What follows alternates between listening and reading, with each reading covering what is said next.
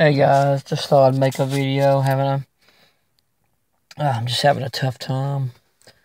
I know I've made just a gazillion videos, but when I want to talk, I want to talk, So just thought I'd let you look around. This is our downtown area of that bar up there. I used to go there all the time, but since COVID, I don't go. And then down there, you probably can't see it, but down that way is the one that I still go to. I wear my mask when I'm in there, but I still go there.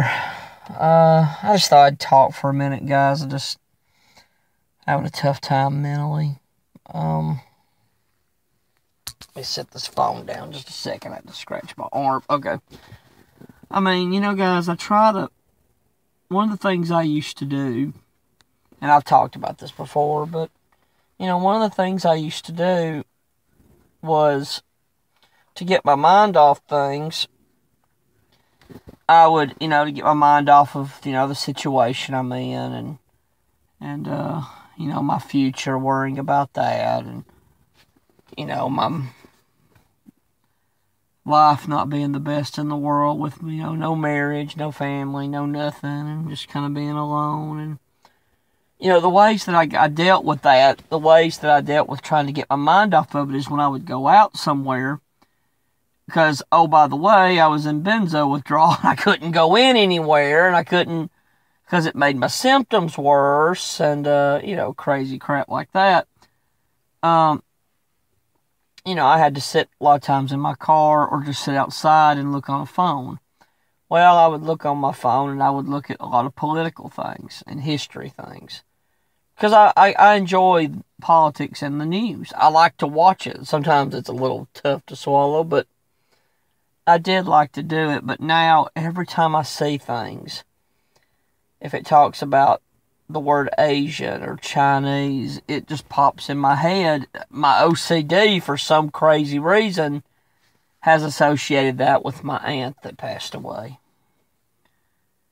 And every time I hear the word, it pops in there, and my stomach gets tight, and it just reminds me of it again. And, it's so torturous.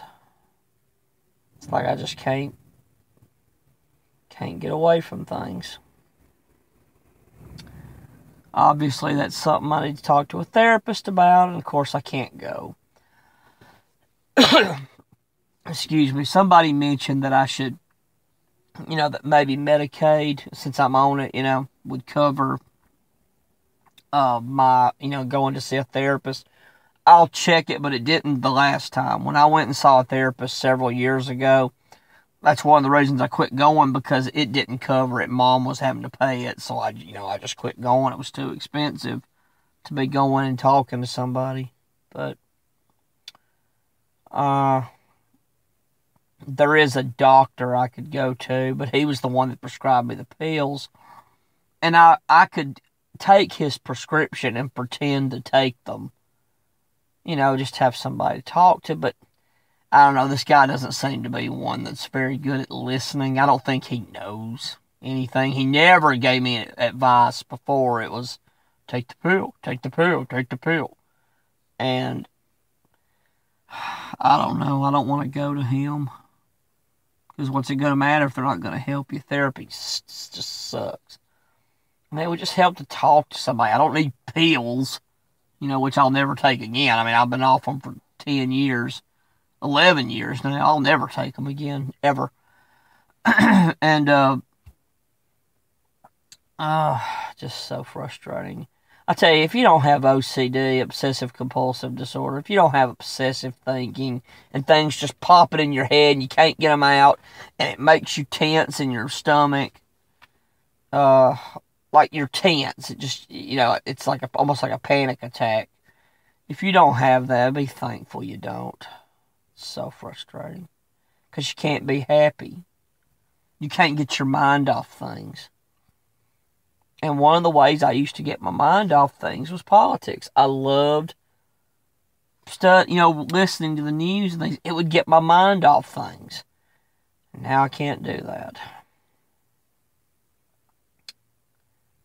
Really sucks. Just don't know why, my life had to be affected this way. I just don't know why last year that happened to me. And I don't think I would have gone in anywhere if it hadn't have been for that. I don't know. And the fact that I feel like I caused it, I mean, I don't want to get into all that, but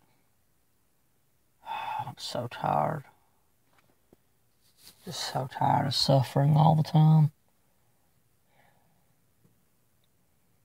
Just sick of it. Tired of suffering after 40 years almost. Just tired. It's been a long life, man.